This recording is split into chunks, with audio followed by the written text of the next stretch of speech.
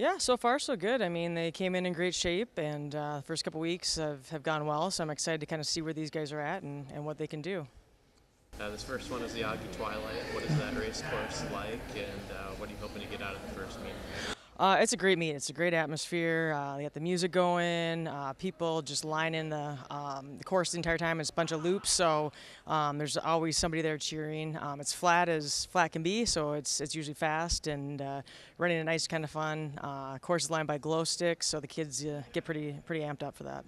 Losing Amanda and a couple of our other of the top 7, but we still have 4 of those 7 that were at the meet last year are returning. Having Makenna back and experiencing the national track meet or national cross country meet, and she wants to get back, but just her leadership and with the younger kids and helping motivate them and encourage them to help get us back to the national meet again. I think just connecting with my team. We have a lot of young people on our team this year that haven't experienced a lot of what college has to offer, so I'm excited to kind of hand over the reins and give them the experience that I had when I was younger and hopefully more. So, yeah.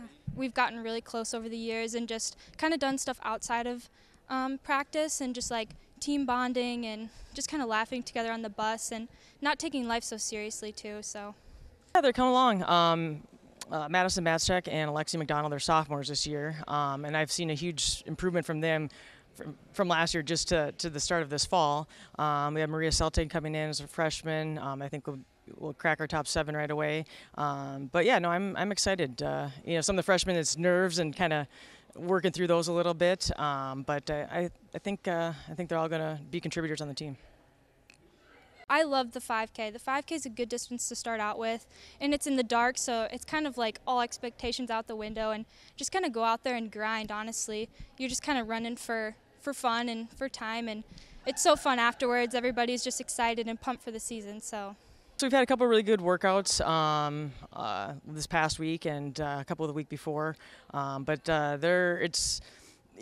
we don't want to peak yet, so kind of training through these first couple of meets. But from what I've seen right now in these last 2 weeks, I think big things are going to happen. If we take care of little things, big things will take care of themselves. To be top 3 at regionals is the top 3 goal. Top 3 go to nationals, so that's kind of the big goal this season. But I think just having our top 7 be pretty close. We have a good 4 through 7 this year. 2 freshmen and a lot of people coming up, and everybody's really competitive and really close and works really well in workouts, so I'm excited to see where it goes.